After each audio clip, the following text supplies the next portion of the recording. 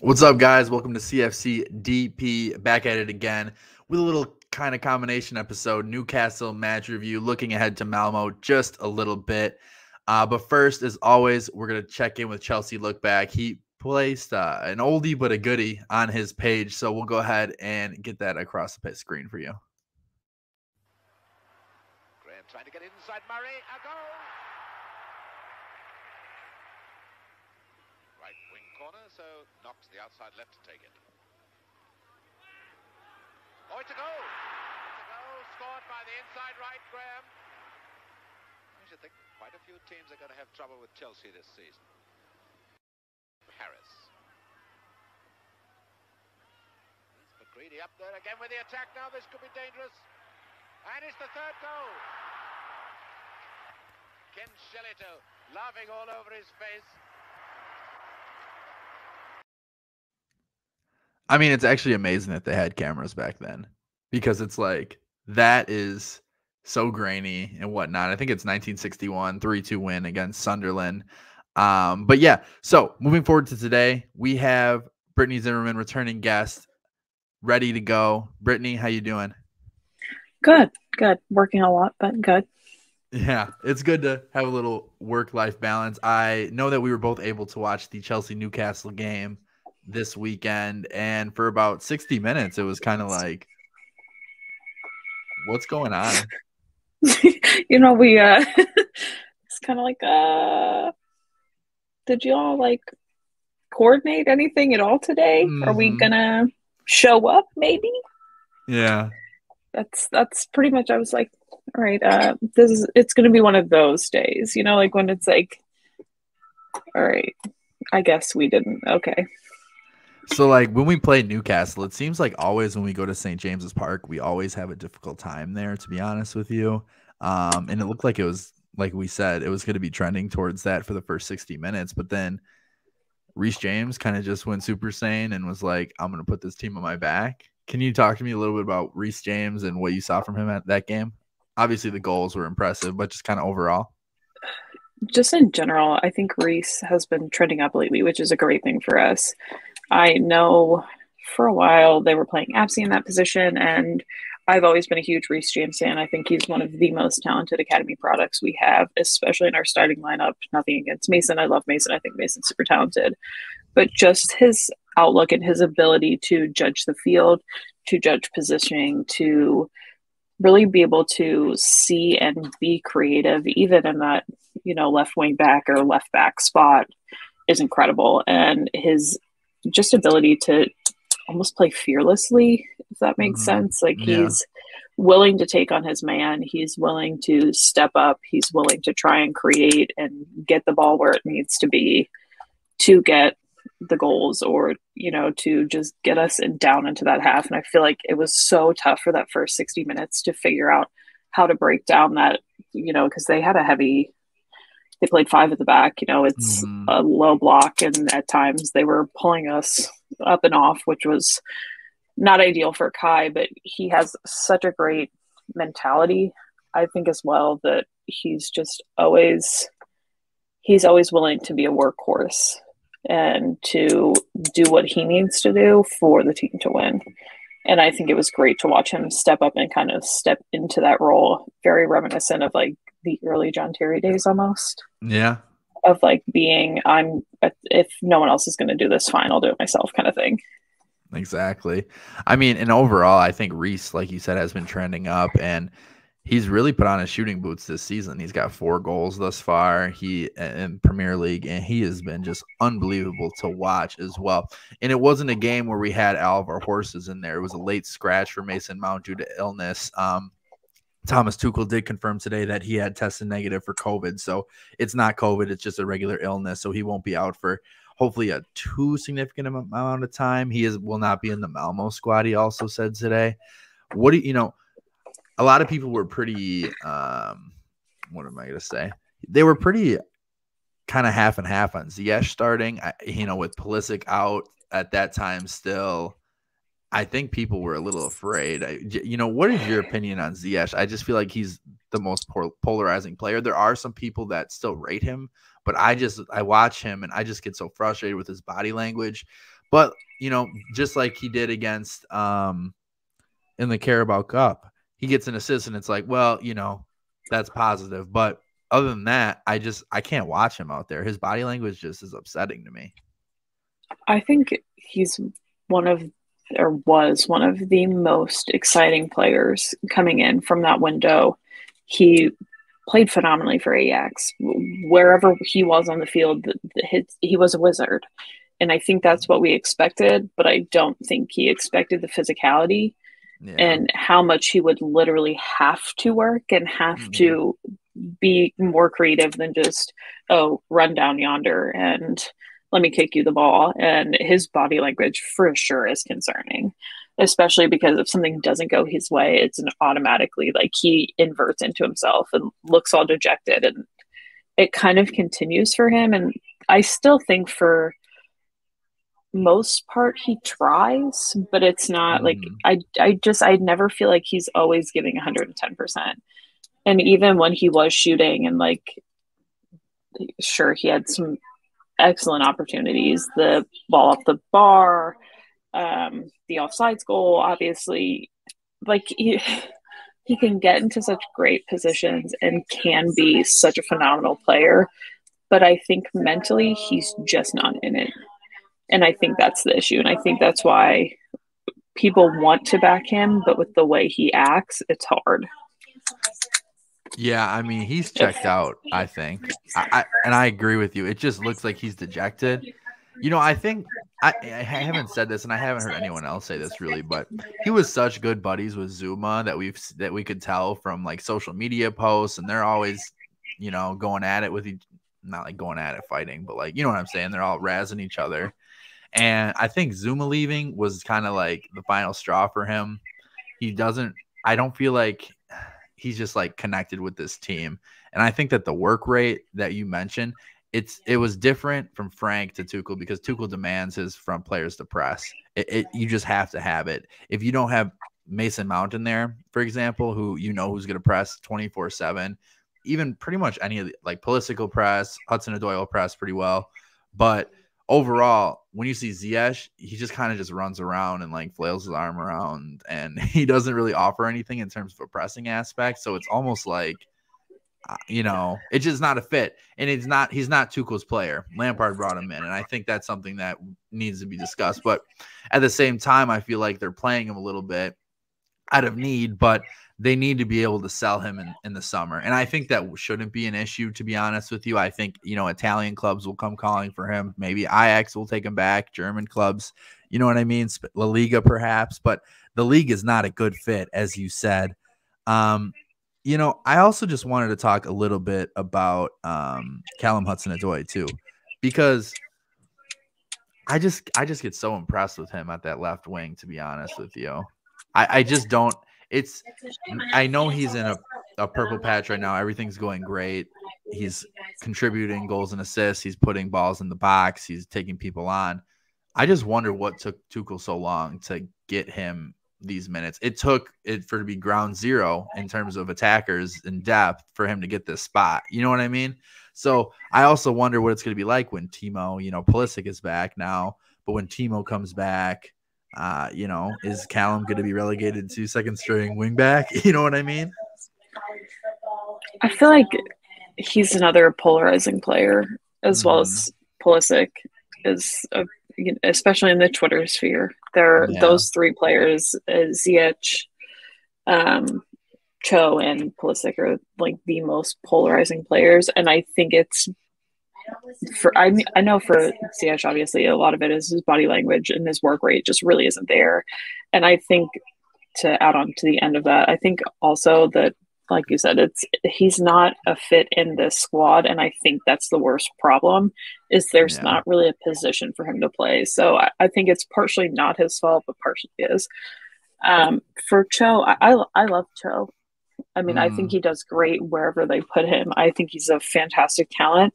I think there are times that he, just like every other young player, he goes through those spurts where he has really, really great games, and then sometimes he has not so great games, and then automatically it's like people want, well, you suck now, and I'm like, okay, that he's like what 2022, I think. Yeah. And I think it took him so long because, at least from my experience with intense injuries that can be tweaked and it's an automatic, okay, you're out for the next 4 months kind of thing. Right. Yeah. Especially with both, you can mention him and RLC, who's come back and made this like huge statement with Tuchel as well. I think a lot of it is just mentally instilling the confidence in not only their training, but how they're preparing. And I think that's what he's done. He's gotten Cho to a place where he can rely on him no matter where he plays, but he knows that obviously, and I believe he's even stated that left wing is his preferred position. And I love Cho on the left wing, obviously.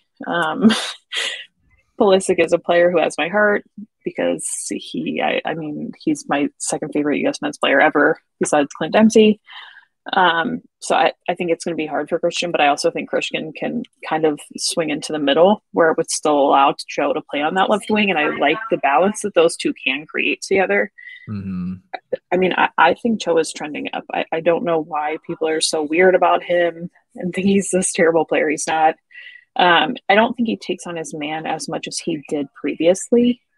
I think he's working up towards it. And I definitely saw it more in Newcastle where he was going down the line, taking on the players and showing, his skill and getting in and around the defense and laying balls in for what we hope with goals. They didn't come, but he was doing it more. And I think it just took Tuchel to like really instill in him that, even though you've had this terrible injury, you've had all this noise around you, just keep your head down and focus. And I mean, it's working for Cho, and it's for sure working for LC as well. I think Ruben has also really, really shown up this season for us. And he's been fantastic. And it was a little bit surprising to see that he did have a bit of an injury and did not feature against Newcastle. I think that would have been a great game for him to continue to go. He appears to be that he will be in the squad for Malmo. So I would expect probably both of them to start, Callum and Ruben, to be honest, to continue this run of form for them. Also, I just kind of wanted to talk a little bit just more about the attack because we do know Pulisic is coming back. He is in the squad for Malmo, so potentially we could see a cameo appearance for him. He definitely won't start, but we'll see a cameo appearance from him, I think, later in the match if everything is all sealed up. But when you talk about our attacking depth, right, no one seems to be sold on Ziyech. Callum is not hit or miss, but he is hit or miss in his opportunities Tuchel gives him. I hear all this talk about Eden Hazard.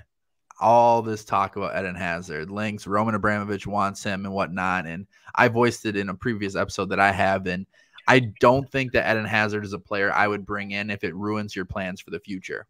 If you have a transfer amount, for example, that you want to get Declan Rice or Chouameni or Koundé or De Ligt or whoever it is, a nice young and upcoming player that lowers that age profile to where the rest of the squad pretty much is. I mean, if you look at Mount, James, Hudson-Odoi, Christensen, you want to start lowering your age profile gradually while still keeping some veterans because you want to elongate these careers of these guys and get them to be as, as close to title contention as you can for the longest amount of time. But yet we look at what our attacking depth is and how depleted it was at times. What do you think about Eden Hazard coming back potentially? It's pulling at my heartstrings, but my brain's kind of telling me I don't want to screw up what we have going.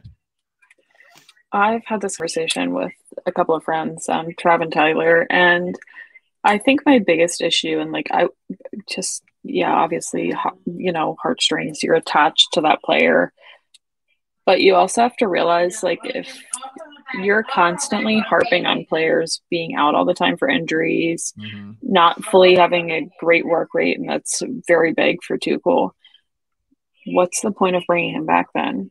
He does have, I believe my friend Trav said he has a degenerative ankle disorder or something. So he's continually at risk for being injured. And sure, he would be a phenomenal leader. He's been in that role. But when you have kids in the academy, I think we sold Lewis Spate. He was one of my favorites. But Harvey Vale, Jude Sintabel, kids like that in the academy that have that talent to become the next, Mason Mount, Reece James, to help with the work rate up front with Lukaku and Timo. What's the point? He's getting older. Right. Our squad is, like you said, progressively getting younger, besides our back line, which that's, another contention point with who we're going to have next year for a back line. So Right. do we really want to spend the funds on Hazard when we could potentially have Rudy leaving? We could potentially have AC leaving. Thiago might be done. Do we really want to put our eggs in that basket again for somebody who could potentially kind of be like Pulisic has been, writing the payroll, but in the training center? Yeah. And I think, to me, though, the overriding factor in this is Roman Abramovich, though. If he says, you know what, I'm going to be able, if I want him back, that's kind of the end game. You know what I mean, though? And that's what the reports have been, is that Roman Abramovich is the one that's pushing to bring him back to the club. So it's kind of a factor that you have to weigh. But, I think at the same time that if Eden Hazard would have to come back, it would have to be on perfect terms. You would have to have, an agreement that, hey, man, you're a super sub. You're going to start in certain games for sure, if we need you to. But your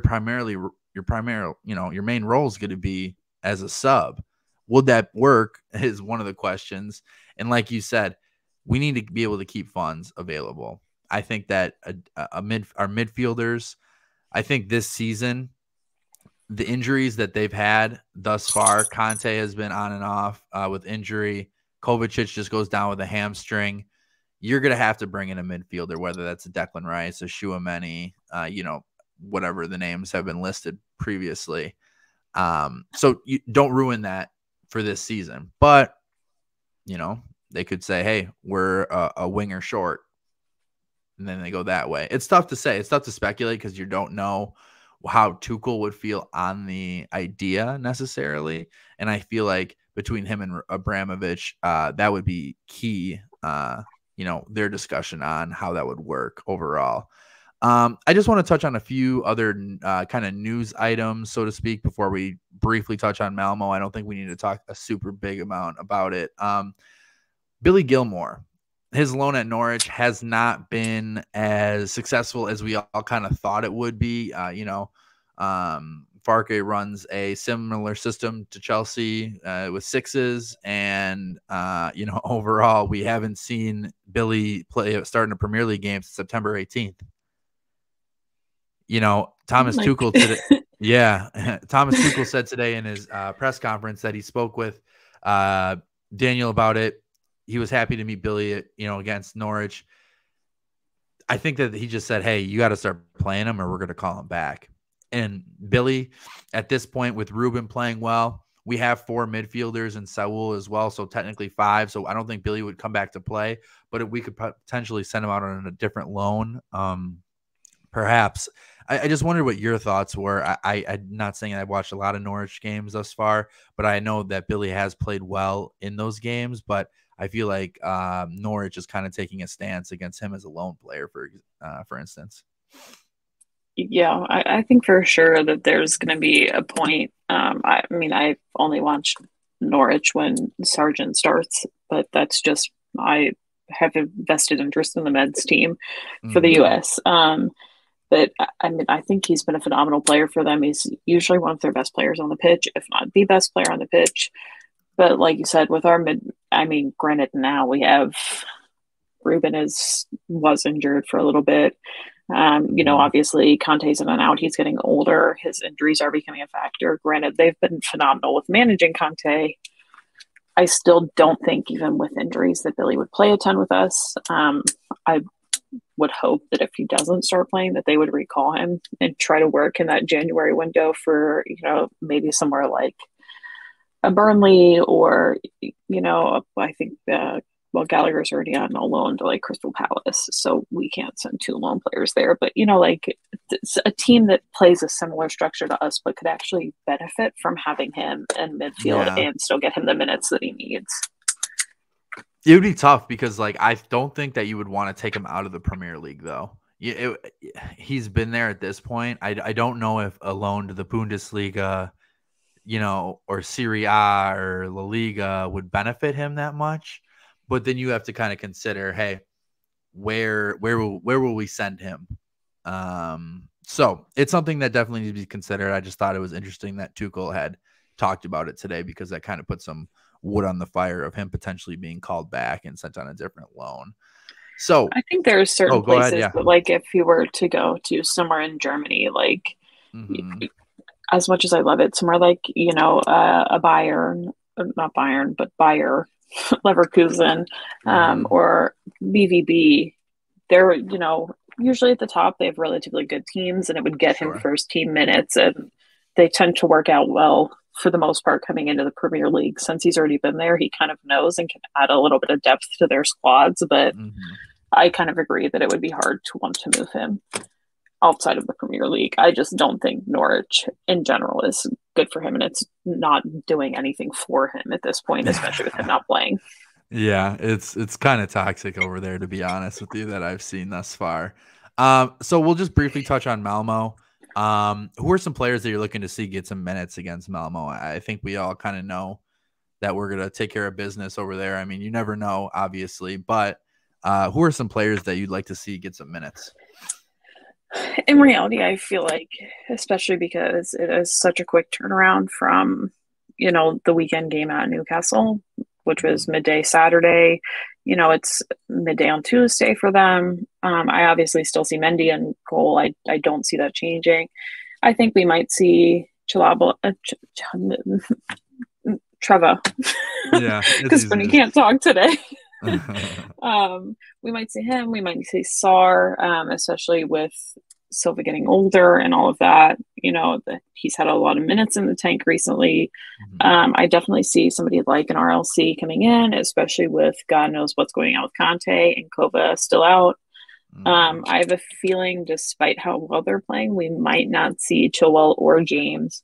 I think we see Apsey come in. I definitely think we'll probably see Alonso come in, just to get them some minutes. I foresee Jorginho still being a starter. I definitely think Cho will be up there. It'd be interesting. I don't think we'll see Christian start for various reasons, besides the fact that we, don't want him to get injured. But up top, that's such a... I've seen a lot of shots for Barkley. I've seen a lot of shots for Barkley to start at striker, kind of like a center forward type deal. At this point, as much as a joke if I make this, just start Alonso up there. He thinks he's a striker anyway. Just why not? Yeah. Let him go have some fun or something. I thought it was interesting. You want to play a striker, by all means. I thought it was interesting that Kai and Cho kind of came out earlier in the match. So, potentially that could lead to them getting the start at first. I mean, I don't know. Barkley at striker, maybe against Malmo. I mean, you can't just play Danny Drinkwater while we're at it. Exactly right. That's who we need to recall. Yeah, absolutely. Danny Drinkwater, bring him back.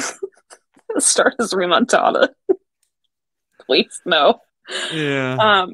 But I know Harvey Vale has been training with the first team, so maybe he'll get to make his first appearance for Chelsea in the Champions League. Maybe, though. Probably not, but it's definitely possible if the scoreline is kind of trending a certain way, because I think it is 5 subs. Yes. So why not? I guess if we have it all wrapped up. But traveling to some of these lower teams in a way can be somewhat difficult from time to time. So, as Manchester United going to Young Boys and things like that, it can be difficult. So we definitely need to be on our A game, at least in the beginning, for the first, 30 minutes. Get up quickly. For sure. And it seems like they structure similarly to a lot of the top tier teams that we've already played in the Premier League. It looks like their main formation is a 4-2-3-1, which for us is nice. Granted, we don't have our normal strikers, so it would have been a perfect game for Lukaku, but I think this is a game, especially leaving that middle open, for Cho to really make his mark, especially if they start him. I foresee maybe, if we do start Kai, it could be a potentially, confidence boosting game for him if he can get the ball in the net. But I think we still do have enough fight to, I don't want to say embarrass them, but make it a decent few goals. And Yeah. hopefully, we can get some people like Pulisic, maybe Harvey Vale,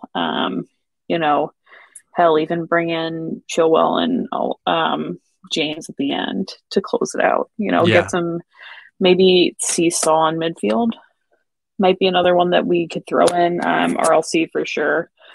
If RLC scores tomorrow, I might cry, but it's fine. He's been trending towards it, though, to be honest with you.